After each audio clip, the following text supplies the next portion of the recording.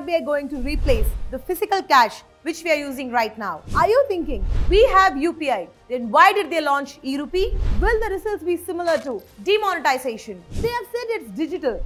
So what will the people without smartphone do? Is digital currency cryptocurrency? Hello and welcome back to Freedom English channel. This is Sanaram.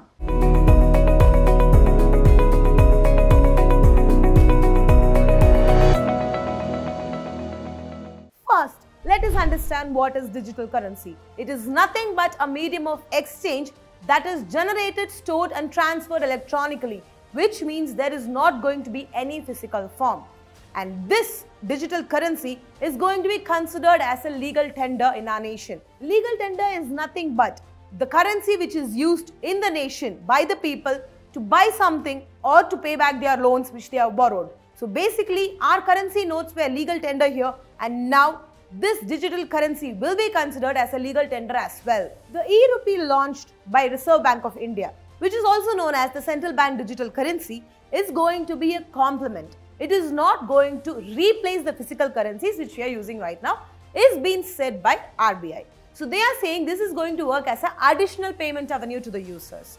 So they have divided this into two, which is retail and wholesale. So retail includes us, the end users, for daily transactions, and wholesale is the secondary market, for example, stock market. So the pilot project is launched in 4 cities with 4 banks, and the cities include Delhi, Bangalore, Mumbai and Bhubaneswar. And the banks include Yes Bank, IDFC First Bank, ICICI and State Bank of India. Following this, they are going to extend, or I would say expand this service to other states as well, which includes Ahmedabad, Indore, Shimla, Guwahati, Hyderabad, Lucknow, Kochi, Patna and even Gangtok. And the banks which are going to be involved in this process would be HDFC, Kotak Mahindra, Union Bank of India and Bank of Baroda. So basically what they have said is this digital currency or the e-Rupee is going to be same as the physical currency notes which we have.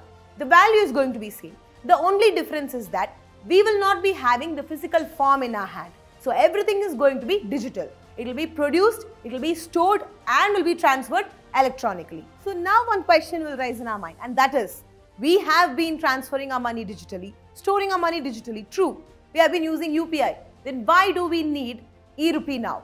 So I'll tell you the answer here. There is a big difference between UPI and e-Rupee. UPI is something where your bank is linked to. So basically you are using UPI, maybe Google Pay or Phone Pay, your money gets debited from the bank. And how does your bank account have money in it? Because you have deposited physical cash in the bank, correct? So basically you are using physical cash here. The cash goes into the bank, your bank is connected with UPI. Once you use UPI for the payment, it gets debited. But when it comes to e-Rupee, you don't need a bank to be connected or linked to it, which means there is not going to be any physical cash involved in this process. And you will be having specific wallets for e-Rupee as well as of now with the banks which I have mentioned earlier. So if you are someone who has an account in S Bank, you can go and transfer your physical cash into digital currency, which means e-Rupee, and then use it for your daily transaction. So basically the bank will create a wallet for you and your digital currency will be stored in that. But they are also telling that as UPI has separate apps, same way we will be getting apps in e-Rupee as well. But if you want to try the digital currency right now, if you live in those 4 states which I have mentioned and you have a bank account with the 4 banks which I have mentioned, you can take your cash, go to the bank, create a wallet which the bank will do for you, and then convert your physical cash into digital currency and use it for your day-to-day transaction. And they have also mentioned that people with no smartphones or no internet connectivity can also use this. How? So they will be having offline transaction, which means they will be getting an e-voucher through QR code or SMS, and they can use this as beneficiaries to do their payments. They have also mentioned one more thing, that is KYC has to be done. But if you have verified KYC documents and you don't have a bank account, that is not a problem. The wallet will be created for you. So basically this wallet is not linked to any bank. And if you don't have a bank account, that doesn't mean you cannot use e-Rupee. And that is one big plus of digital currency. So next question that will come in our mind is digital currency and cryptocurrency the same? RBI, even before the launch of e-Rupee, has clearly mentioned that digital currency is going to be centralized. Cryptocurrency is decentralized, which means cryptocurrency cannot be controlled by one authority. It has so many people involved in it. But when it comes to the digital currency, RBI is going to be the only one person who is going to take care of everything. So Reserve Bank of India has the full authority over digital currency. So many precautions have been taken with the guidelines of digital currency, and it is much safer than cryptocurrency. So till now we have understood what is digital currency, how it is different, and it is actually different from cryptocurrency. We also understood what is e-rupee. So now I just want to keep forward few points which was discussed in the World Economic Forum. Number one, they did say that cryptocurrency is an inspiration for them to create something like digital currency. That cryptocurrency showed them that there is a way like this in which currency can be made and moved. The value remains the same. So they created something like digital currency. But they have clearly mentioned that it is not like cryptocurrency, not like Bitcoin or not like Ethereum. So digital currency will be having a different interface. People can use it, but they won't be needing a bank. And they have put forward three benefits, or I would say three motives, which they had in their mind while creating the digital currency. Number one, they have focused on the migrants, because normally when we go and live somewhere in a different nation and we earn money, when we want to transfer the money to our place, to our home, we end up paying a little more. Correct? That is one minus. Another minus, it's not fast. I transfer it on Tuesday, my family would receive it on Wednesday. So they want to make it quick, they want to make it instant. So they thought digital currency would be a solution. Second point, digital wallet is about digital inclusion.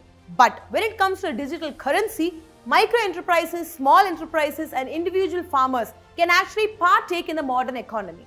And the third benefit or the third motive which they had in their mind when they wanted to introduce the digital currency is they wanted to root out the illicit finance. So here is the big question.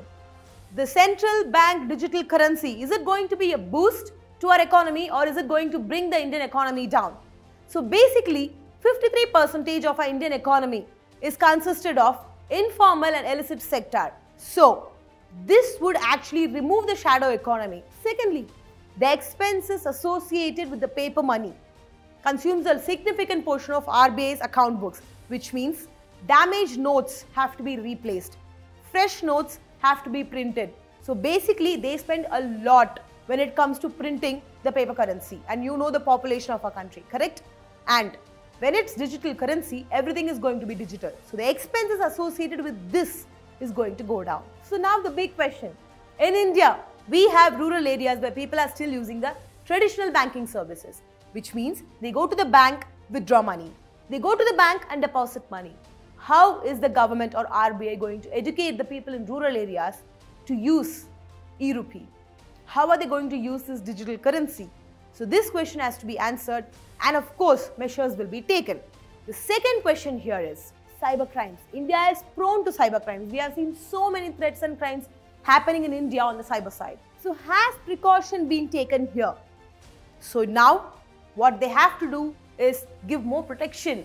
Strict regulations and cyber security on place will help us. So basically, when India's central bank digital currency strategy is made, it should have or it should guarantee zero disturbance to the economy, to the people, and minimal economic shock.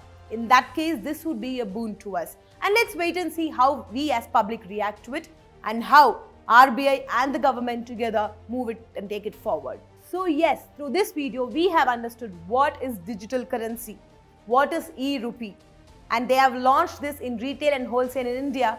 Wholesale happened in November 1 and retail happened in December 1. And we as public are going to react to it. So we'll wait and see how it is going to help us, and if in case we face any problems, what solutions they are going to give us. And with this point, I finish my video, and in case if you like this video, give a thumbs up. And if you think this will be beneficial for others, please give a share. And if you're not subscribed to our channel, go ahead, subscribe our channel, and please install Freedom app and register yourself. We have farming courses, we have business courses and personal finance courses. 1,000+ courses are available, and mentors are there who are going to train you from A to Z. All you have to do is learn from the mentors, implement the same in life, and of course, change your life the way you want it to be. With this note, my video comes to an end. I'll see you again in the next video. Until then, you guys take care and bye-bye.